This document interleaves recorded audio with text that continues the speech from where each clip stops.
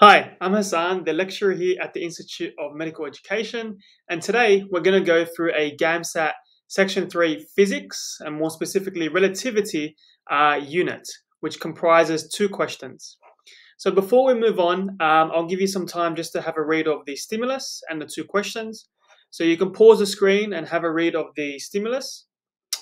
And the first question, question 77, and now you can pause to have a read of question 78, the final question. Okay, great. So now that you've had a read of the stimulus and the questions, I think it's important to note here that the Lorentz transformation, thank God you don't have to actually try to figure it out from first principles or derive the equation. It's great that they've given you the equation here. And pretty much you just have to use the equation. So that's all you have to do. I think the skill here for this sort of question is how do you manipulate these big numbers with scientific notation and try to get an answer without a calculator. Because remember in the GAMSAT, you're not afforded a calculator because this would be so easy if we had a calculator. But obviously the GAMSAT's not easy for that reason. So the key information to read from this stimulus is obviously the equation and the fact that the u prime or the u dash is the velocity in the new reference frame, where u and v are the velocities in the original reference frame. So that's important to note, and we'll go through why in the first question. But also note as well that the speed of sound, the speed of light is 3 by 10 to the 8 meters per second. I mean, if that was the speed of sound, that would be pretty fast. But it's the speed of sound. So c is 3 by 10 to the 8 meters per second, which you should know anyway. Okay, so the first question. An observer is standing on the deck of a space station watching two spaceships go by. The first ship is traveling at 2.25 by 10 to the 8 meters per second, while the other is moving at 2 by 10 to the 8 meters per second. How fast is the first ship moving relative to the second? So it's important. There's a couple of important key information you need to know here. So the fact that both of these velocities are positive means that these ships are traveling in the same direction. So that's important because we need to know whether or not they're going in the same or opposite directions, because it influences either the sign we're going to put in front of here. Is it a positive or negative? Because that's going to make a difference when we substitute them into the equation. So that's the first thing to note. They're both positive, which means they're both going in the same direction, which is fantastic. Now, the second piece of information we're told is how fast is the first ship moving relative to the second. So we know straight away, if we're trying to find out the new velocity, which is in the new reference frame, we're trying to figure out here how fast the first ship is moving. So that's going to be u dash based to the second, relative to the second, which means if this is going to be u dash, then u is going to be the speed, the original speed traveled, which we're looking at, the observer standing at the deck, at 2.25 by 10 to the 8 meters per second. So we're going to try to figure out what the new speed is based on the observer, relative to the second ship. So what we're going to do now is we're going to substitute 2.25 by 10 to the 8 as u, and v as 2 by 10 to the 8 meters per second, and c squared, or c, as 3 by 10 to the 8. So to do that, let's just pull out a whiteboard here. Let's do, where are you? Okay, I'll get my screen out. Okay, so let's draw. So let's just write the equation out again. So u equals u v over 1 minus u v over c squared. So if we're going to substitute now our values, so let's substitute u, which is going to be 2.25 by 10 to the 8 minus our v, so that's going to be 2 by 10 to the 8 over now 1 minus, so it's going to be now times, so let's put it in brackets just to make it a bit clearer, 2.25 by 10 to the 8 minus, So you might want to put it in double brackets, but sorry, we're multiplying here, sorry. So times 2 by 10 to the 8 over c squared, and we know speed of light, 3 by 10 to the 8 squared. So what we have here is a whole bunch of big numbers, and we've given it in scientific notation. We're not allowed to use the calculator and the GAMSAT, so we have to use our brain here. Now, it harps back to the foundations of mathematics. How do you manipulate scientific notation if you're adding, subtracting, or if you're multiplying or dividing? So I might use a different color pen here. We'll use maybe red. So it's important to note that when you're subtracting or adding a scientific notation, if they're in the same unit or the same number, it's a lot easier. So if they have the same scientific notation, all you have to do is just subtract 2.25 from 2, and you're left with this. So it's going to be 2. Okay, sorry. So it's going to be 2.25 minus 2 is 0.25 by 10 to the 8. Now we put that over 1 minus. So when we're looking at multiplication and division of scientific notation, if you're multiplying scientific notation, it's just whatever the power is. If it's by base 10, obviously, times 10, it's going to be 8 plus 8. And if you're dividing, it's going to be, well, if it was division, it'd be 8 minus 8. But in this instance, we're times. So what we're going to do is first we have to times 2.25 by 2. So it's important to note that, quick math, 2 by 2 is 4, 2 by 2.5 is 5, therefore 2 by 2.5 is going to be 4.5. So you've got 4.5 by 10, so we're multiplying, so it's going to be 16, so 8 plus 8 is 16, divided by, so we have now 3 by 10 to the 8 squared. So if we got 3 squared, it's going to be 9 by 10 to the power of, remember 3 by 10 to the 8 squared is the same as saying 3 by 10 to the 8 times 3 by 10 to the 8, which means it's going to be 8 plus 8, so 16. So we're left now with this equation. So I might change colors again. I might use a green now. So we still have big numbers, but the good thing is, now that we've got numbers we can work with because they're both pretty much in the same units here, what we can do is the same scientific notation. Remember, if you're going to divide scientific notation, it's just the same as minusing, and I guess they're the same anyway, so you can just subtract that. So now you're going to be left with 1 minus 4.5 divided by 9. So 4.5 over 9 is obviously 0.5. And it's 1 minus 0.5. So that's going to be, so 1 minus 0.5. So what you're going to be left with is 0.25 by 10 to the 8 over 0.5. Which is the same as if we just multiply both sides by 2. It's the same as 0.5 by 10 to the 8.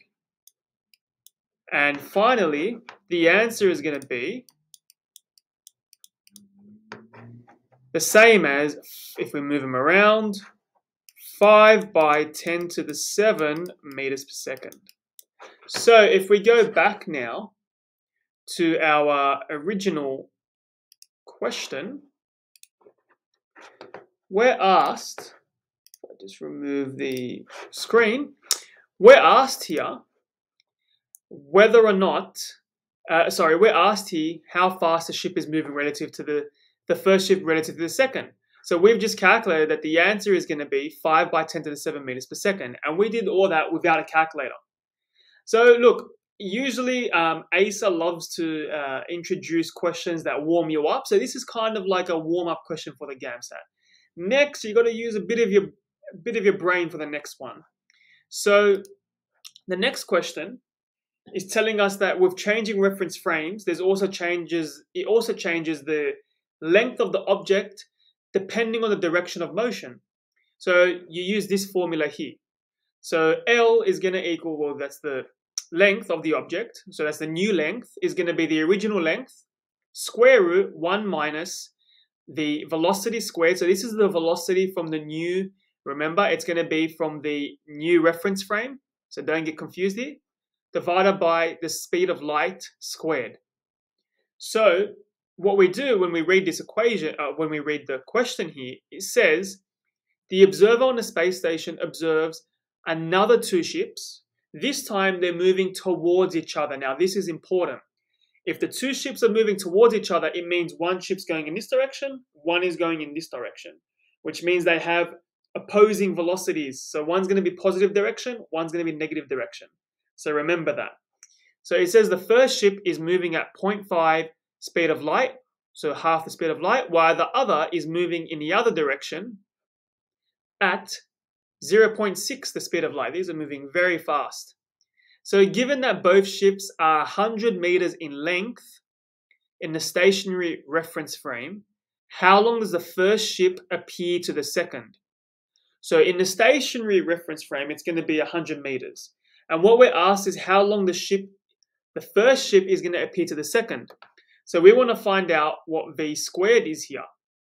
So to find out first the v squared, we have to find out from the new reference frame. So obviously it's going to be from the second ship. So the second ship. So we've got to first calculate this, and then we're going to substitute the values into this equation to find out what the new L value is, what the new length is from that reference frame. So to do that, just remember first, we've got to assign negatives and positives to these ships.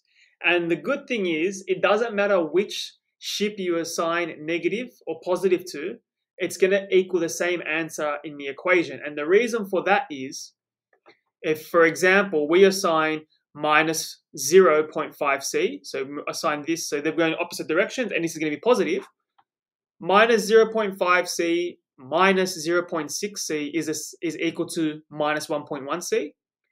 And if you were to swap it around, minus 0.6c minus 0.5 is the same. It's going to equal minus 1.1c.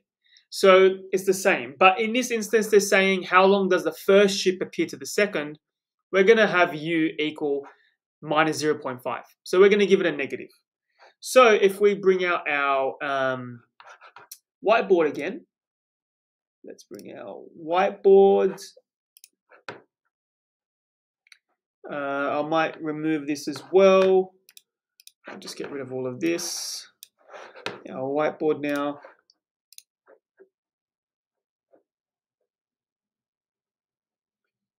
Where is it? So, what color do I use? I'll use a nice, start off with a nice, I'll do black. So let's just write out the equations first. So we've got u, so that's from the new reference point, is equal to u minus v over 1 minus uv divided by c squared. So let's substitute our values. So our u, remember, is going to be negative 0.5c because it's going in opposite direction to the other object, minus 0.6, so it's positive 0.6c divided by 1 minus, so we've got, let's put brackets, minus 0.5c times 0.6c over c squared. So let's get the red pen out now and play around here. So we know this is going to equal minus, so 0.5 minus 0.6 is minus 1.1c divided by 1 minus, so we've got here, if we're multiplying c and c, it's going to be c squared. So we can remove these from the equation. So we're going to be left with 1 minus 0.5 times 0.6. So it's a times 0.6. So that's going to be, if you know your quick math, it's going to be 1 minus 0.3. So it's going to be pretty much 1 plus 0.3. So what we're left with is minus 1.1 c over 1.3. And because we like working with easier numbers and easier fractions, we can just times them both by 10, and we're left with minus 11 over 13c. So this is our v, or well, from that reference point, so it's going to be our u dash here. That's going to be our new reference point. So that's our u dash. So if I remove this and start with the next equation, so we're trying to find out the length now from the new reference point, the length of the ship from the reference point relative to the second ship. So if I just remove these and we start the new equation, so remember the equation for the length is L, so new length is the original length, square root 1 minus v squared over c squared, where our, remember, u dash or our v is equal to, we said negative 11 over 13, so negative 11c over 13. So let's answer this now and substitute our values. And remember also our L0 is equal to 100, which was given to us in the question stem. So 100 meters. So if we substitute values now, so let's do a nice pretty, so a red color. Okay, so L is going to equal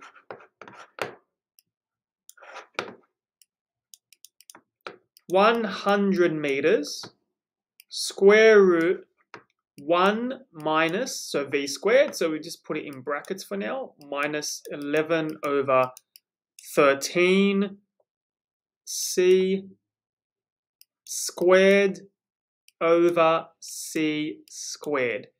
So that's what we're working with here. Now, again, we've got to use some basic mathematics and some foundational mathematics to find the answer. So it's the same as saying 100 square root 1 minus, so let's just work this quickly. So c squared, we can take this off. So what we're left with is minus 11 over 13 squared. So what I would do is I would try to figure out what this equals inside, and then I would subtract it, and then I do the square root. So it's the same as saying, this is the same as saying, okay, so what's 11 minus squared? So obviously 11 minus squared is about 120. So obviously in the GAMSAT, you don't have a calculator. So let's say it's about 120.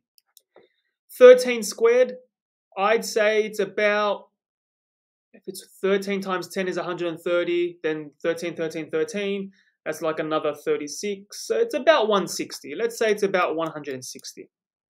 So what we're left with is 120 over 160 is the same as 3 over 4. So it's 75%. So it's 75. So you can rewrite this as 100 square root 1 minus 0.75, which is the same as 100 square root 0.25, which is the same as 0.25 to the power of 0.5. So that's what you should remember when you're going from a from this to squared. So when you're going from square root to squaring, or in this instance to the power of 0.5, you're just flipping it. So I know that this answer, based on the basic principle that 0.5 squared is 0.25. So the reciprocal. I know that the reciprocal of this is going to be 0.5. So the answer is going to be 100 times 0.5, which equals 50 meters.